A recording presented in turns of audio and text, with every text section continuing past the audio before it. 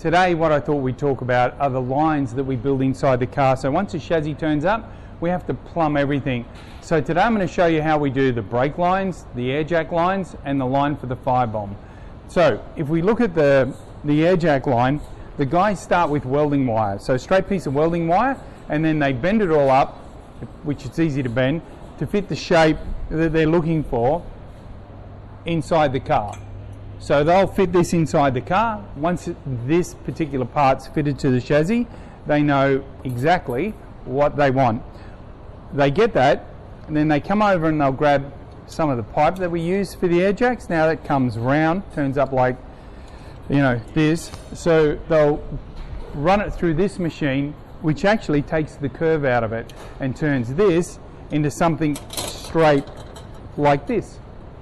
And so once they've got it straight, they'll use this particular machine, which does the tight bends, and they'll put these curves into it.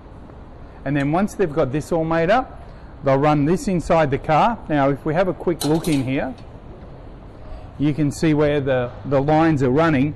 Down here, this is if you look at this top line, you can see where it turns and goes into where the bottle's going to be for the fire extinguisher, and then under that you can see where it runs down low and then runs back up again. That line is going to be for the air jacks, and then when it runs out the back of the chassis, you can see we've got a plug on that. We'll run a braided line fitting which will run into the air jack. So when they pop the air plug in it, it will push the air jack down and lift the car up. The brakes are very similar, so they do the same with the welding wire to get a shape, but this turns up straight, and then they'll bend it. They have a similar machine that they bend it, then they flare the end of it, and then they'll put braided line on it and it'll go out to the caliper. So the guys spend a lot of time getting the shape perfectly right.